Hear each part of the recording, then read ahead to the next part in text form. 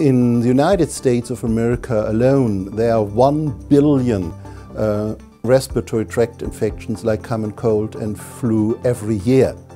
So it's a huge burden for the health system and of course very nasty for the individual as well.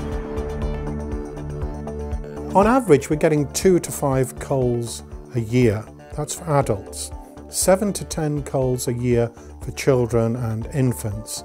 Anything one can do to reduce that impact is really important. The common cold is a result of infection by many different viruses. And due to the fact that there are so many different viruses, there is no one vaccine available against this.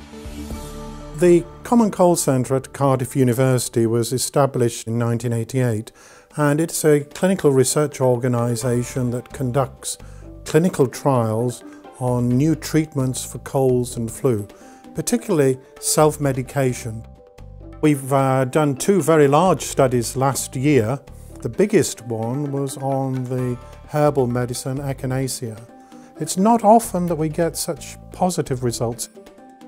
The special with Echinaforce is that you can use it for prevention and treatment of acute respiratory tract infections. Common cold usually takes 7 to 10 days to heal without any treatment. If you give Echinaforce, usually it's gone by day 5. And you can reduce all the symptoms. The first, you get rid of the fever. Quite often by day 2, you get rid of the severe headache. Active ingredients of the drug will attack viruses and destroy them. We used to have a lot of colds in our family. There was always somebody with a cold. Children aren't off school at all now.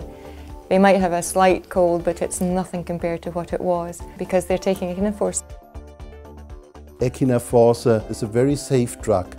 The incidence of adverse drug reactions is not higher in all the studies as in the placebo group.